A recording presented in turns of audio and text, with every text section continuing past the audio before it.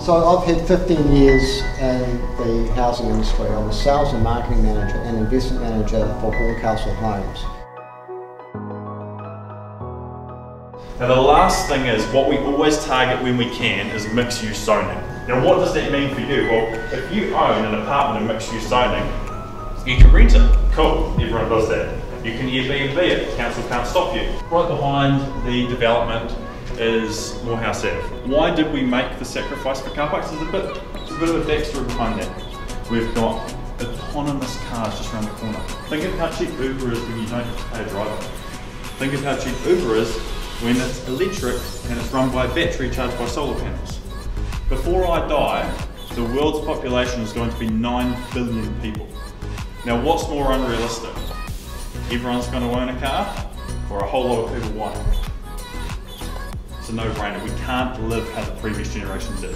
There's so much passion and so much love in this project.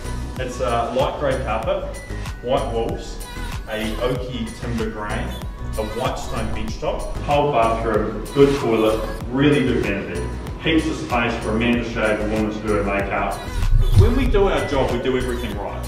We buy good land, we build a good house, we sell at a good price, we do everything we can right. But when it actually succeeds, it's still always a bit of a shock and you always still get a bit of a smile. So we've sold 15 since essentially last week. And lots of them were existing customers. Matt, Glenn and I will be hanging around. Have something to eat. Feel free to talk to us, have a drink, have some food. Yeah, triple glaze. Yeah. So James just attended our Hagley Ave event, and tell the people what you thought. How was the night? Yeah, it was a good event. Basically, it's opened my eyes for what's available, and yeah, Great night. What we're looking at is investment property.